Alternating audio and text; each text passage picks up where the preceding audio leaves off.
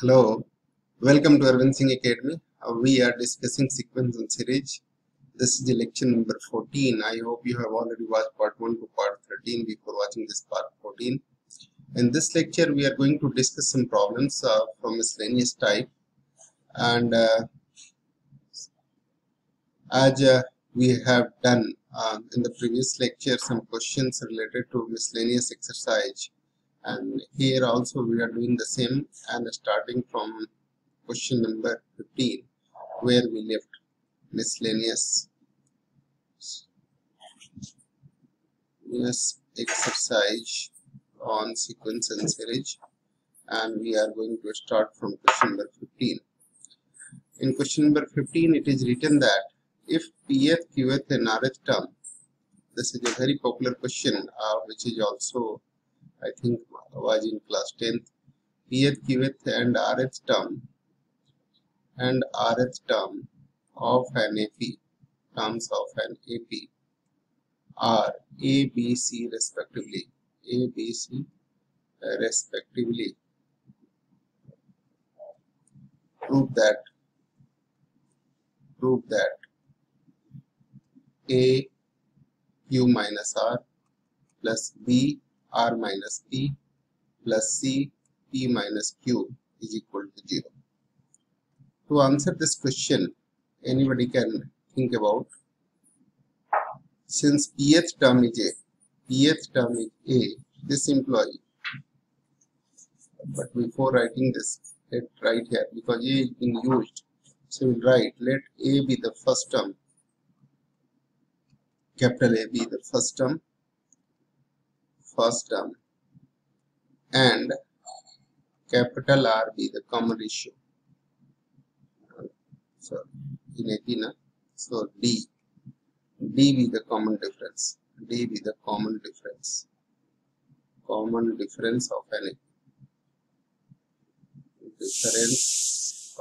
an AP, right?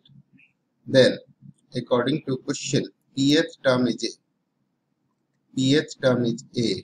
It means A plus P minus 1 into D is equal to A. Qth term is B. This employee A plus Q minus 1 into D is equal to B. And rth term is C. So this employee A plus R minus 1 into D is equal to C. These are the three things, right?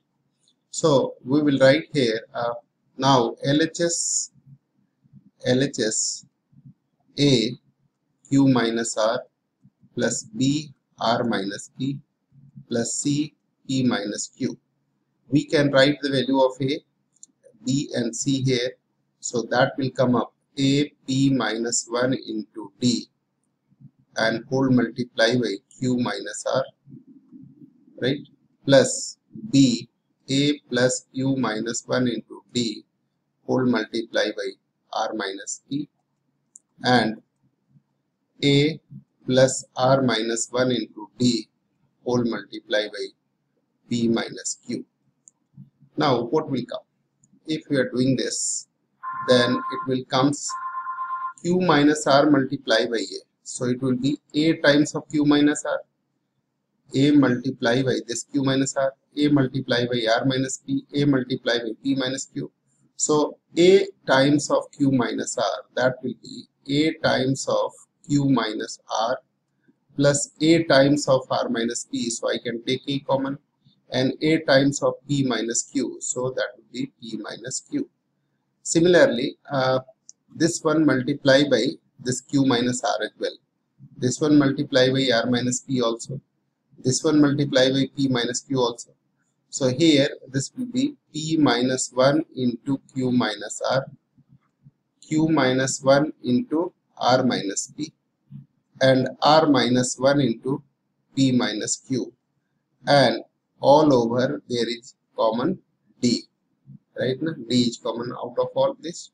Now here what will happen? Q is here positive and Q is negative, P is positive, P is negative, R is positive, R is negative. So that will come A times of 0.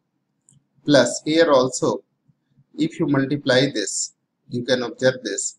Here PQ will be positive here PQ will be negative. Here R will be positive and there R will be negative.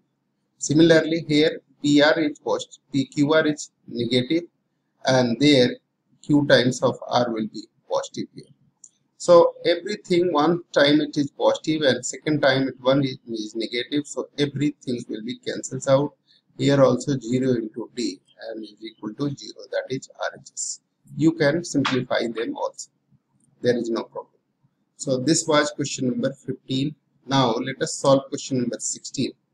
And in question number 16, now let us discuss next question. If A 1 by B plus 1 by C, B 1 by C plus 1 by A, and A C 1 by A plus 1 by B, C times of 1 by A plus 1 by B, are in AP, are in AP. Prove that A, B, C are in AP. So we have learned the property that if something are in AP, then by adding a constant term, subtracting a constant term, multiplying by a constant term and divide by a constant term, it will remain in AP. So what is that? Here try to understand. Since A 1 by B plus 1 by C, 1 by B plus 1 by C, and B 1 by C plus 1 by A, and C 1 by A plus 1 by B are in AP, right? So we can write here adding 1 into each one of them, and that will be B plus C, B plus C. So AB plus AC divided by BC, that will be B AB plus BC divided by AC, and this will be AC plus BC divided by AB are in AP. Just simplified it, nothing else.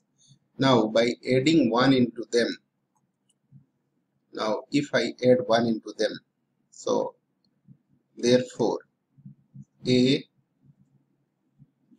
that one, AB plus AC, AB plus AC by BC plus 1, right? AB plus BC by 1. If I add 1 into it, 1, and AB, BC, CA, CA, and here what will happen? That one is AB plus BC. So AB plus BC divided by CA plus 1, and AB BC plus CA divided by AB plus 1 are in AP, right? Now adding 1 into it. So therefore this employee AB plus BC plus CA, adding this, divided by BC, AB plus BC plus CA divided by CA, and AB plus BC plus CA divided by AB are in AP, are in AP, right? So if you divide by AB plus BC plus CA, then what will come? That will be this employee 1 by BC, 1 by CA, and 1 by AB are in AP, are in AP. And if you multiply by ABC, ABC divided by BC, ABC divided by CA, and ABC divided by AB are in AP, are in AP. Now BC BC cancel, here CA CA cancel, here AB AB cancel. So what is left? ABC are left, and this employee ABC are in AP. This one has to be proved, right? Okay. Now let us discuss question number 17. It is given that if A, B, C, D are in GP, prove that A to the power n plus B to the power n, B to the power n plus C to the power n, and C to the power n plus D to the power n are in GP. That you have to prove, right? So how to deal with? If A, B, C, D are in, solution can be written like if A, B, C, D are in AP, GP, then what will happen? If they are in GP, then we can write B is equal to AR and RB with common ratio R. Common ratio is R. Then B is nothing else but AR. B is AR. B can be written as AR. C is equal to BR and D is equal to CR. Can we write like this? Yes. So what will happen? Now B to the power n, B to the power n plus C to the power n divided by A to the power n plus B to the power n is equal to what we can write? B to the power n plus C is BR, BR to the power n upon A to the power n plus BR to the power n, AR to the power n. B is nothing else but AR, AR to the power n. So that will come here B to the power n, 1 plus R to the power n, here A to the power n, and this will be 1 plus R to the power n. These two are cancels. That will be B by A whole to the power n, and B is nothing else but AR. B is AR upon A whole to the power n. So A cancel. What is that? R to the power n. Also C to the power n plus D to the power n, C to the power n plus D to the power n whole divided by B to the power n plus C to the power n can be written as C to the power n, CR to the power n upon B to the power n and BR to the power n. So it will be C to the power n 1 plus R to the power n, and that will be B to the power n 1 plus R to the power n. So these two are cancels, and C is nothing else but BR to the power n upon B to the power n. B to the power n, B to the power n will cancel, and R to the power n will left. So from first and second, we can write from first and second B to the power n plus C to the power n upon A to the power n plus B to the power n is equal to C to the power n plus D to the power n divided by B to the power n plus C to the power n.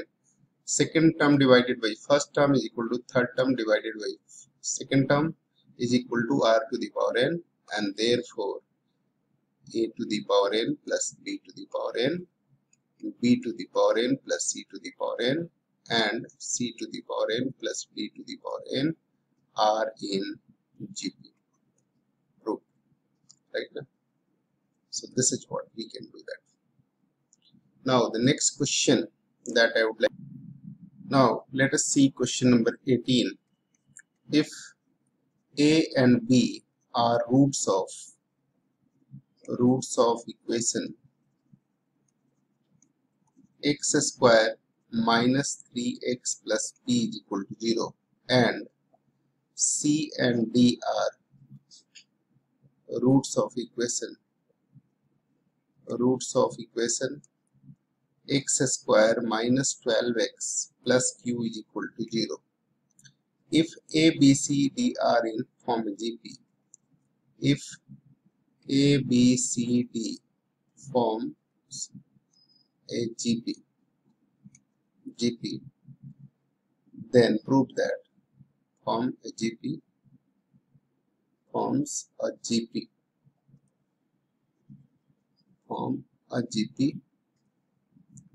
then prove that Q plus P is to Q minus P is equal to 17 is to 50. That is the question. So what to deal with? Since A, B are in GP and A, B are roots, so sum of roots and product of roots. We can go ahead with sum of roots and product of roots. So P is what? We can write solution from here only. Solution. Since if A, B, C, D are in GP, then B is equal to AR and D is equal to CR, C is equal to BR, etc. We can write it where R is common ratio, where R is common ratio. Now since A and B are, now we can write here, since A and B are roots of x square minus 3x plus p is equal to 0. Therefore, sum of roots a plus b is equal to 3. A plus b is equal to minus b by a, so 3. And product of root is ab, that is p. Right now? So this one, these are the two things. Now b is equal to AR. So also b is equal to AR is equal to 3. So A into 1 plus R is equal to 3. I hope you got it. This is third equation. Also C and D are roots of the equation. Also C and D are roots of equation x square minus 12x plus q is equal to 0. Then C plus D is equal to 12 and CD is equal to Q. So C plus D is nothing else, but we can write here C plus CR is equal to 12. C1 plus R is equal to 12. Right now, this is fourth one. Now divide fourth by 3. Divide fourth by 3. If we divide 4 by 3, we have C1 plus R divided by A1 plus R is equal to 12 by 3, that is 4. And here 1 plus R cancel. C is nothing else but AR square, BR, and B is AR square, third term, divided by A is equal to 4, A cancel, and R square is equal to 4, so R is equal to plus minus 2. Now if I took 2, when R is equal to 2, then what will happen? From third or from fourth? From third, since R is 2, when R is 2, it is given that A1 plus R is equal to 3. A1 plus R is equal to 3. When R is 2, then A will be 3 divided by 3, that is 1. So A is 1, R is 2, and therefore 4 terms are AB terms are A is 1, B is 1 AR, that is 2, C is AR square, that is 2 into 2, 4, and D is 4 into 2, 8. These are the 4 terms. A, B, C, D are 4 terms. These are the 4 terms. And now Q plus P. So Q is what? Q is CD. CD means 4 into 8, that is 32. And P is AB. AB is what? 1 into 2, that is 2. So therefore we have Q plus P divided by Q minus P is 32 plus 2, 32 minus 2, that is 34 upon 30, that is 17 upon 15, and that you have to prove. So you can prove this, right now. You can prove 17 by 15. Got it? Okay. Similarly, if you took R is equal to minus 1, then also it can prove. R is equal to minus 2. In that case, what will happen? If I took minus 2, 1 minus 2, that will be minus 1, and A will be minus 3. So A is minus 3 in that case, and R will be minus 2. So also you can go ahead with this, but in question perhaps it should be written that they are positive terms, A, B, C are positive terms, and they are forming JP. In that case, only R is equal to 2 can be taken, and that can be proved, right? Okay. Now you will see the next case also. R is equal to minus 2, and you will see what will happen. Now the next question it is written that next question, because it is written here that question number 19. And what is the question? The ratio of AM and GM, the ratio of AM and GM of two positive numbers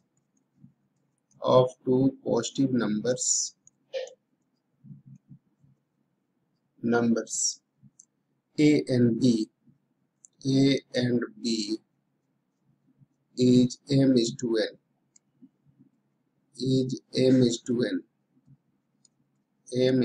N, so that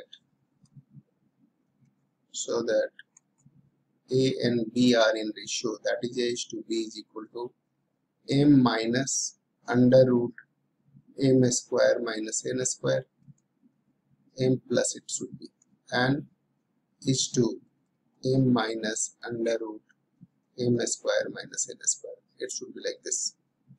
So how to deal with this situation? Let us write solution. Here AM and GM of two positive ratios A and B. AM is A plus B by 2 and GM is under root AB. It is given that AM by GM, AM is to GM, AM divided by GM is equal to M is to N, that is M by N. So we can write here M by N. This implies AM is A plus B by 2 and GM is under root AB is equal to M by N. I hope you got it. Okay. Now you have to calculate value of A and B. What will be that? So that can be written as A plus B squaring this, then only you can get it. Otherwise you can also do it using componendo and dividendo. Using componendo and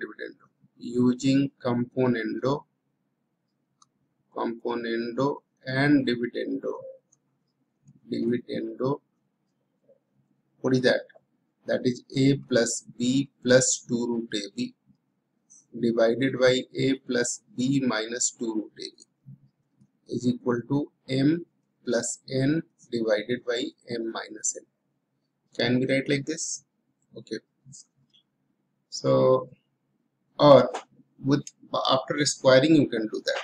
That will be also easy, because why I am going to make it a square first?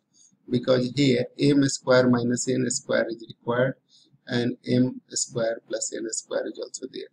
So we can go ahead with this one also, or even this one also. So if you look for this, that can be written as under root A plus under root B whole square. That is under root A minus under root B whole square. This will be M plus N upon M minus N, isn't it? So I can write it under root A plus under root B divided by under root A minus under root B is equal to a square root of M plus N upon M minus N. If we remove a square, this side will be a square root. Now using componendo and dividendo again, what will happen? You will happen under root A upon under root B, that will be under root M plus N plus under root M minus N divided by under root M plus N minus under root M minus N. That will happen using componendo and dividendo again. Now after squaring, because we have to find A, B now, so that will be A by B. If you square this, A plus B whole square is applicable, then this will be A square plus B square. When we will make a square of it, the root will change, plus 2AB. So 2 times of M plus N under root M minus N will come. And here in denominator also, it will be M plus N plus M minus N and minus 2 under root M plus N into M minus N, right? So you will have here a by b is equal to, this will be cancels, this will be also cancels. So 2m plus 2, if I take 2 common and here 2m minus 2, 2 common, then that will be m plus under root m square minus n square, and in denominator it will be m minus under root m square minus n square. This is what you have to prove, that is a is to b is equal to m plus under root m square minus n square is to m minus under root m square minus n square. This one has to be proved, and that is the answer, right? Even after making a square first and then you can do it also. So in this case here you have not to make a square, and that will be probably easier one. You can try your own. Okay. Now the next question is question number 20. It is written that if A, B, C are in AP, B, C, D are in GP, and 1 by A, C, 1 by D, 1 by E are in AP. Prove that A, C, E are in GP. Prove that A, C, E are in GP. Okay, that you have to prove. So how to deal with this question? Solution, right? A, B, C are in AP. So therefore, B is equal to 2B is equal to, since A, B, C are in AP, we can write it. Since A, B, C are in AP, so we can write it B minus A is equal to C minus B. Or we can use it 2B is equal to A plus C. Right now, this is one. Now, B, C, D are in GP. So what will happen? B, C, D are in GP. B, C, D are in GP. So therefore, we can have B, C, D are in GP. Therefore, B square is equal to AC. B square, C square is equal to, let me write here. Then what will happen? That will be C by B is equal to D by C. Here in this C, D, E is required. Right now, C, D, E is required. This is given. And finally, we want A, C, E. A, C, E. So D is also not required. Okay, so we can calculate the value of D here. A, C, E. D can be calculated as here. Therefore, D is equal to C square upon B. Right now, C square upon B. And B is A plus C by 2. So what will happen? Since B is A plus C by 2, and therefore D can be written as C square upon B is A plus C by 2. 2 will come in numerator, right? Now, it is also given that 1 by C, 1 by D, 1 by E are in AP. Since 1 by C, 1 by D and 1 by E are in AP, it means 1 by D minus 1 by C is equal to 1 by E minus 1 by D, and therefore 2 by D is equal to 1 by C plus 1 by E. And D is nothing else. What is that? D is B upon C square. 1 by D is equal to B upon C square. Here C square upon B. So B will be numerator, and that will be what B or D can be 2C square here. Write the value of D. So D can be written as 2C square. 2 upon D, in place of D we can write 2C square into upon A plus C. So A plus C will be numerator, and that will be 1 by C plus 1 by E. 2 and 2 cancels out, right? So what will happen? Here this will come like A plus C upon C square is equal to here C plus E upon CE. So C and C cancels out. That can be AE plus CE, right now, is equal to C square plus CE. C and C cancel, and this implies C square is equal to AE. That means ACE are in GP, and that you have to prove, right? So this is proof. ACE are in GP. This one has to be proved. ACE are in GP. Middle term square is equal to first into third. This is the characteristics of GP. So we can have like this. So you should eliminate those terms which is not required under the given circumstances and given conditions. Definitely you will be able to do that, right now. So you can have the solution of this question. I think you understand it, and next question we will discuss after the break, right? Till then, bye bye, God bless.